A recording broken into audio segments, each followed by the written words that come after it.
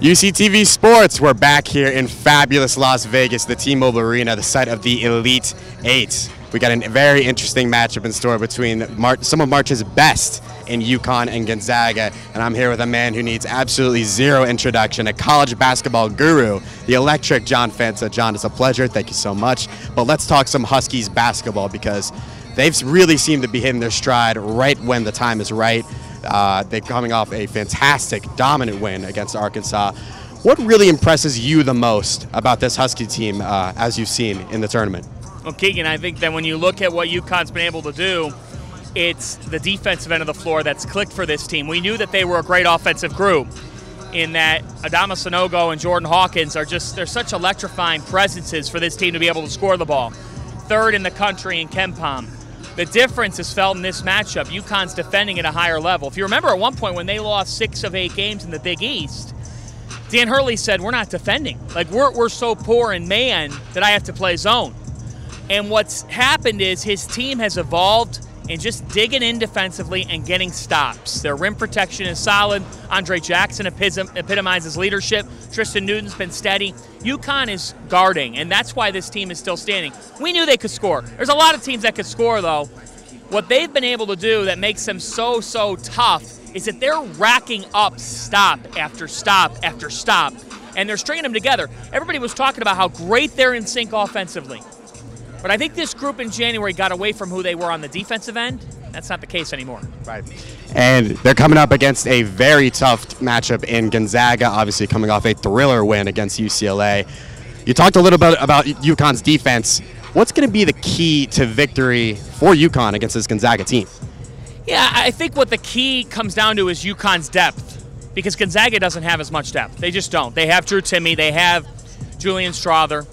I think it's important that Sanogo stays out of foul trouble in this game. I think that's very important. Even though Donovan Clingan can come in and do his part, you want your best to stay in the game. So whoever stays out of foul trouble, it's really important. And then we've been talking about this all year, but it holds to be true. Like, Gonzaga's flawed area has been point guard play. UConn, when they struggled, they didn't have great point guard play, but Tristan Newton has been nails here late in the season. So for me, I look at Newton as being such a key to everything UConn does. Because here's the thing. They've got the 2 in Hawkins. They've got the 3 in Jackson. They've got the 4 in Karaban. I thought Alex Karaban played one of his best all-around floor games of the season on Thursday, even though he didn't take a 3. He's more than a 3-point shooter. They've got the 5 play from Sanogo and Clingan. If they have point guard play, the Huskies will be in Houston next week. Now, you talked about point guard play, but let's take a look at these bigs. We've got Adama Sanogo. We got Drew Timme. This is the heavyweight matchup that people are going to be wanting to see. Who's got the edge in this matchup, and why? I can't wait. I cannot wait for the game. I cannot wait for the matchup. Who's got the edge to this game? Man, that's what makes a heavyweight fight so good.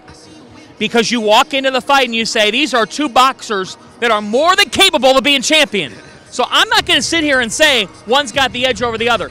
It would be disrespectful. It would be disrespectful to say one has the edge over the other.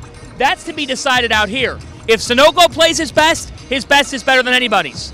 If Timme plays his best game, his best is better than anybody's. Let's leave that out to the court. That's why it's such a great showdown. You know what I've taken away from the last 48 hours?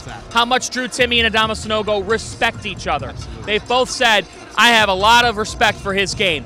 That's college basketball. Let's let it be decided on the court to see who is the best prized fighter.